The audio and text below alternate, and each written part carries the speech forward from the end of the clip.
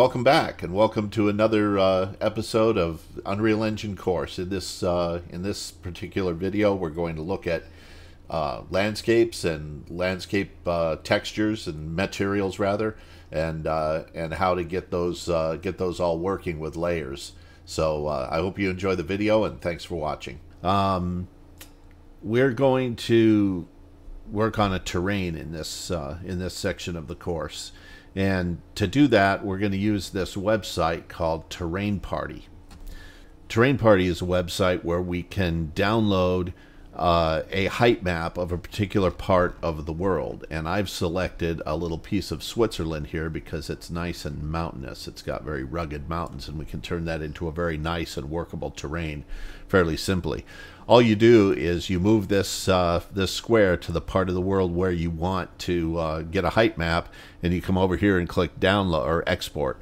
You can also change the size of this square with these plus and minus buttons, and like I said, the name of the website is terrain.party. I've already downloaded this, so I'm just going to move straight on to Unreal Engine 4. So here we are in Unreal Engine 4, and to create a terrain, the first thing we're going to want is a new map. So I'm going to go up here to File and New Level, and we'll just select this empty one, and we'll delete a couple things. We don't need this panel, and we don't need this player start. There's a reason for that. We'll be able to start on our terrain wherever we've navigated to, and we'll just start right there. It's very convenient. We'll add a player start later in as part of the game. For now, this works. First thing I'm going to do is go ahead and save that current terrain to my map area here, and we'll just call this our open world.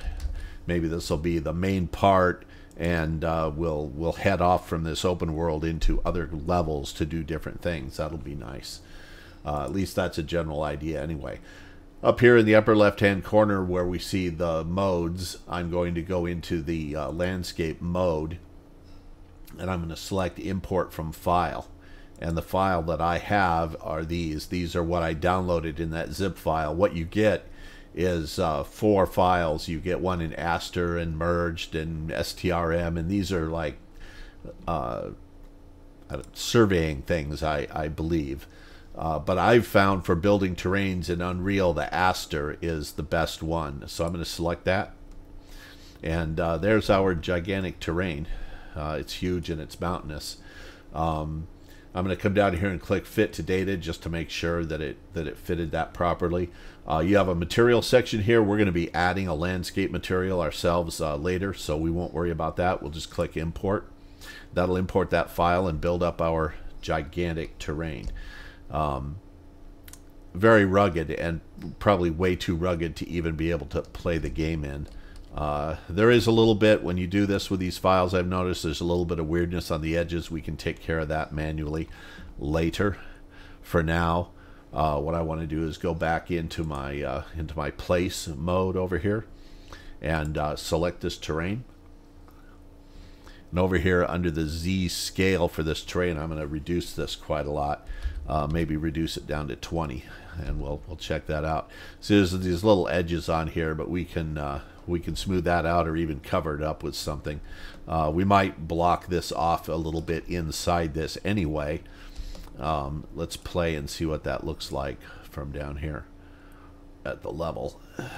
We'll go up here. Yeah, somewhere around in here you probably hit a wall anyway and can't go any further. We don't want the player to be able to fall off the edge, so we might not worry about those edges. So let's see, is this nice? It's a bit rugged, but I think it's navigable for the most part. We can crawl around on it pretty easily and do things. There's a interesting piece of maybe riverbed or something running through it here. That could be have some interesting potential. So that's our terrain. We just built a terrain out of a piece of the real world, and we have some really nice looking mountains, and we've scaled them down. And the next thing to do is to work on a texture for it. All right, so we have our terrain, and now we're going to start building a texture for it. So I'm going to go into here.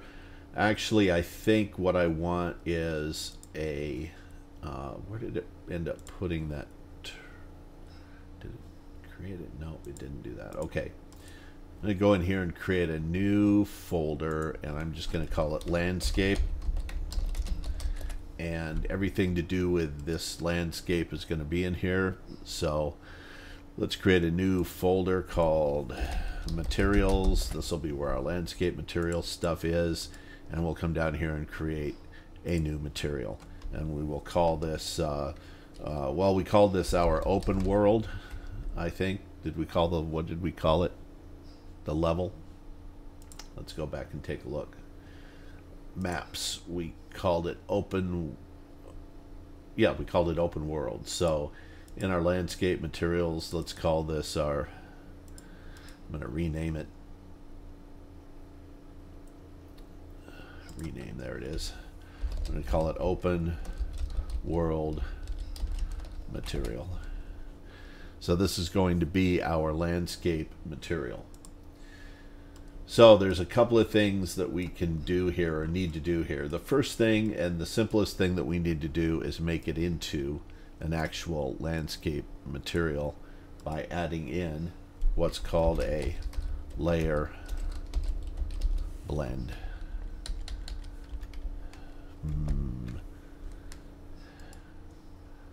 Let's type in landscape layer blend is what we want.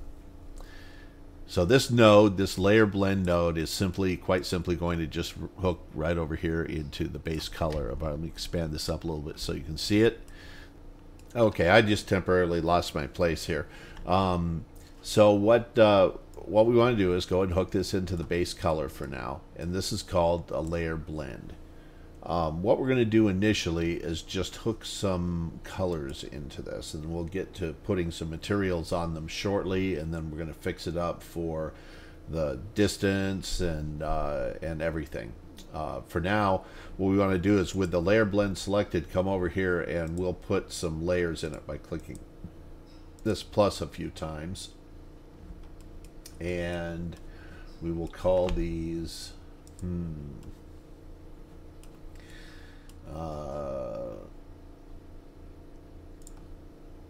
open these out. Oh, come on. There we go. Where it says none here, I'm just going to call this L1 for layer 1. And we'll call this L2 for layer 2. And L3 for layer 3. So this could be grass or whatever, but we're not going to put any grass and stuff in just yet. What we're going to do is throw some colors in here to see how this operates. So what I'm going to do is press and hold the 3, and I'm going to click, and I'm going to get this three-way one here, and we'll just set this to green, and we'll hook it into layer 1. And I will explain this shortly. We need 2 more for layer 2 and layer 3. And we'll make this one, I don't know, maybe a brown color. And this last one, so that might be mud or something like that. And this last one, we'll make it be rock, and we'll make it kind of a gray. Kind of a dark gray, maybe something like that. Okay, so there is our basic landscape material, and I'll show you what happens when we apply this. What happens is this layer blend allows the landscape to use and mix these layers on the landscape in an appropriate way. So we're just going to go back over here to landscape, and we're going to go to paint. And actually, before we do that, we're going to go back here to our place mode, and we've got to assign that landscape material, and we want to assign it to open world material. And of course, it's going to compile the shaders, so I will not make you sit through that. Okay, so once the shaders are compiled, you'll see your terrain turns entirely black. So over here in our paint mode, you'll see we have these 3 layers. We now have to assign or create a layer info. And the way we're going to do that is just click on this plus right here, and we'll select weight blend layer, and we'll go ahead and put that right there, and it says open world shared assets, and we're okay with that. And sometimes things it takes a while to think when it's doing this. There it is. And it took that first layer and made the whole thing green based on the first layer. So we'll just go ahead and create these. World blend layer. Click OK. And the next one, we need to create that. And click OK. And we're all set up. We can now click on these and paint. Of course, it's going to compile shaders again. Sometimes when you're getting these things set up initially, there can be a lot of shader compiling. So I'm going to pause the video and let that compile, and I will be right back. Okay, the shaders are compiled. Sometimes with some of these versions you have to stop and restart the engine to get the shaders to compile properly.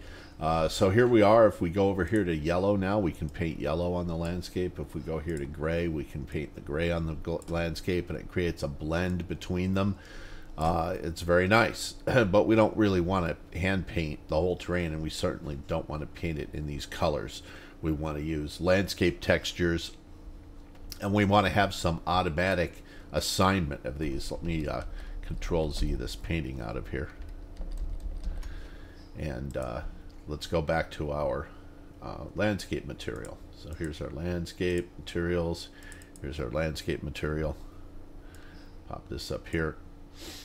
Okay, we're back. So currently we have this material. It's a landscape material with 3 layers.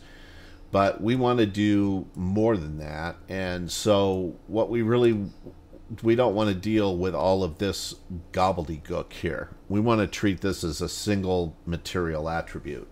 So if we select this node and come over here where it says use material attributes and click that, this becomes a material output node where this is all of the material attributes go into here. Now we can no longer just hook this up. Okay, it'll hook up, but when we try to apply it, we're going to get an error. So we're going to break that, and what we're going to break that link. What we're going to do is come over here to our landscape materials. I'm going to go here to materials and textures, and I'm going to create a material function, and we'll call this color to material attributes underscore MF for material function. I'll take this, drag it up here, drop it in here, and double click on it. Now we have an output, and whatever we put into here is what we're going to get out of here, and we're going to need an input as well. And so the input, the function input, is just going to be some color. But we need to get turn that into material attributes, and we just want this color to be our base color, and we're going to add some stuff into this later and maybe even rename this function and plug this into here. Now we have a convenient function that we can use to bridge this color coming out of here out to here, and at this point everything should work exactly as it was before, but we're opening ourselves up now to be able to do some really nice stuff with material functions and doing some calculations and things and keep things nice and clean, and we'll just pass around these material attributes from here on out. Okay, so the next thing we're going to do is take our color scheme here and set it up so that it places different colors in an automatic manner on our landscape based on the slope of the terrain at any given point. And so to accomplish that, we're going to do a couple of things. We're going to first select our blend layers. We're going to add a new one. It's down here at the bottom. Open it up. We're going to call it auto.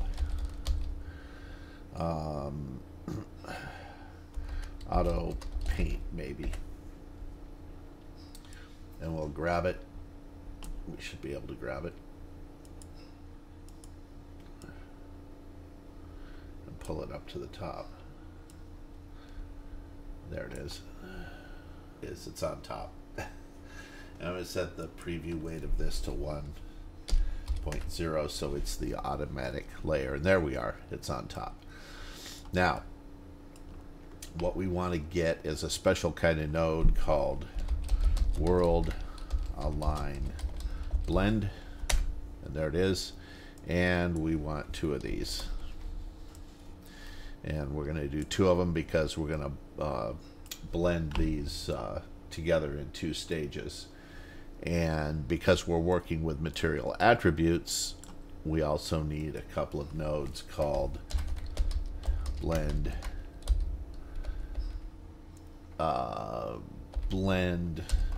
material attributes. And we'll need a couple of these. What we're going to do is take the vertex normals out of here, and the vertex normals are a vector that points in the direction that the face of the terrain or any model is pointing. The normal is always pointing how the face is pointing. We're going to plug this into the alpha, of this, and we're going to plug this one into the alpha of this one. And what we're going to blend between are these colors coming out of here. I'm going to move this stuff around a little bit. We want to blend between the outputs of these. So let me rearrange this a little bit. We're going to take the green and put it into the A. Come on. Oh, that's because this is material attributes.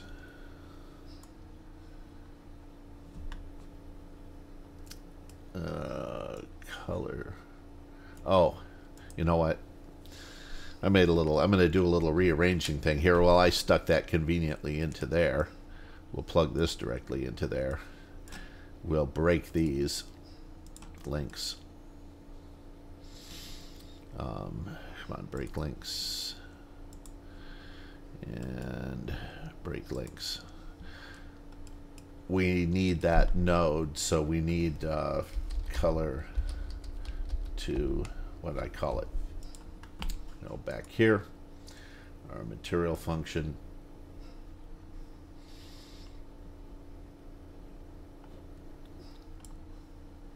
We need to copy this 3 times. We need 3 of these. We can plug the color into there, and this output here into A. The color into here. This output into B. Then move this along, move this back. This output into A. Plug this into here. And this output into B. And this output into our auto layer. We can grab these, pull them up here, make this a little neater.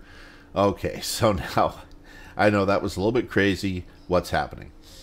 It's going to take the vertex normals of this and use it to blend between these 2 values, between this value and this value. It's also going to take the vertex normal and take the output of that and blend it between the output of these 2 and this, meaning we're going to get a blending between all 3 based on the vertex normals. That's going to decide what the final color output is from our shader, or from our material. Having said that, we want to control a couple of things about this. One of the things that we want to do is control the sharpness, and the other is the blend bias. So I'm going to right click on this and promote this to a parameter, and we'll rename this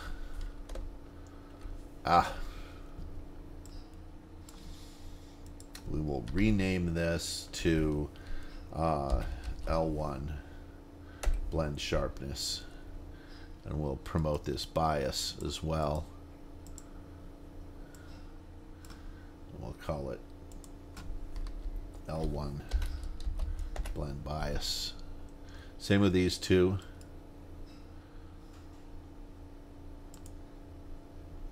Where to go?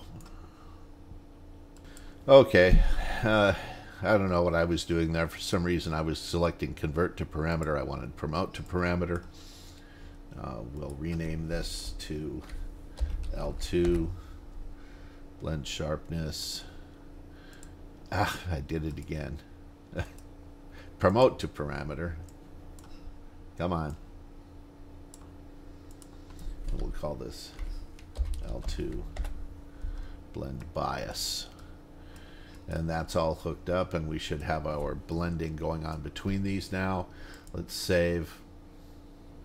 I'm going to come back here, and I'm going to right click on our open world material, and I'm going to create a material instance, and we'll call this open world MI for material instance. We'll open that up, and we have some parameters now, and we can play around with these. We can set this to something like 5, and we can take this blend sharpness, and here we see the green is now down there. If we set this to something like 5 and run this up, here we go. So now we can maneuver these around a little bit. We can move this around. Maybe we need to lower this or raise it. 5. Can't go any higher. That can come up all the way up to here.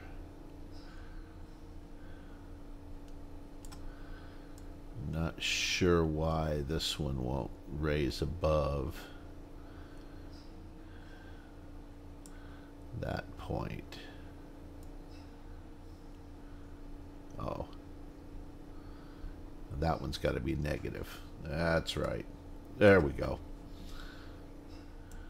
So we can move these around. Good. We can save this material instance, go back to our open world here.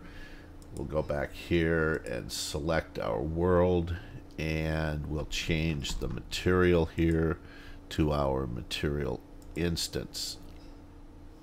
That way we can adjust things on the material. And of course the shaders have to compile, so I'll pause the video and I'll be right back. Okay, so we've got our materials working. Here's our material instance. Now we want to get it working on the landscape. I'm going to switch these. I'm going to make this the gray one. Down to white, and bring this down to some kind of dark gray. And this one is going to become the green one.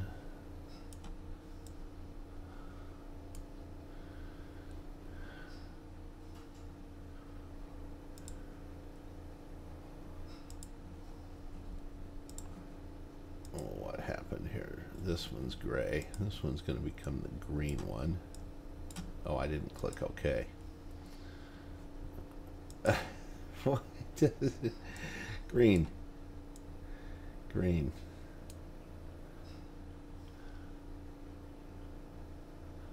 Cancel.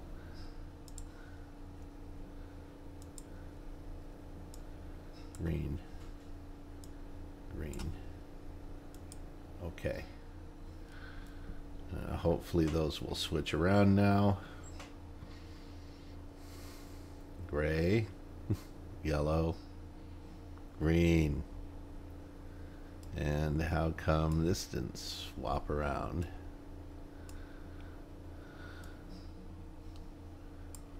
Oh. to apply it. Now it's going to want to recompile shaders again.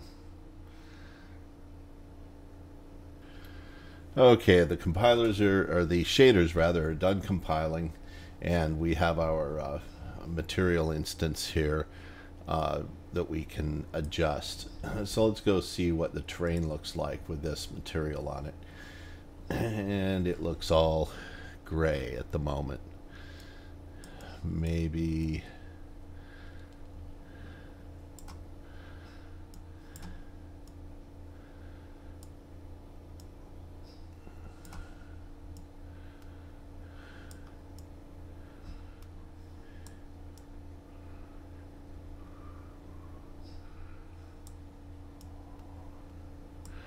what moves the gray? This moves the green.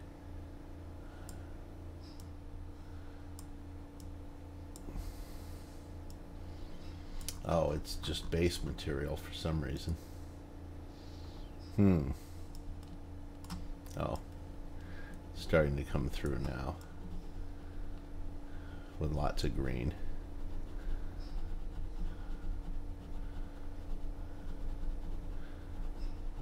Paint this layer 0 on. Now we can start twiddling with this material instance and see what we can get here. Let's move this up to the very, very flattest. Oh, okay, the yellow's starting to come through now. Minus, how about if we put L1 at -15?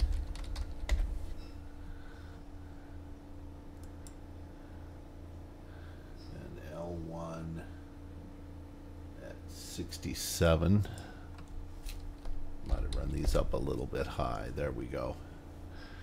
Now we're getting dirt and green in. Let's move L2 to -18 and L2 blend bias, blend sharpness rather, to about 60. We've got some notes here. There we go. That might be a little more interesting, and we can tweak those a little bit. Bring the grass up a little bit more.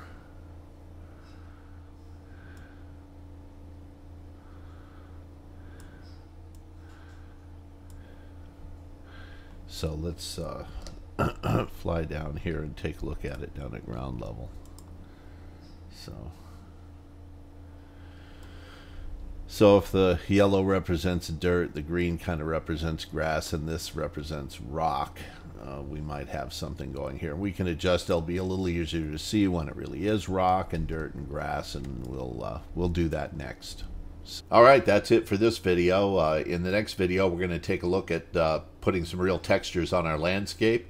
I hope you enjoy it, and thanks for watching. If you would like this video, hit that like button. If you really like the video, hit the subscribe button. And if you want to get notifications when I upload another video, hit that notify button.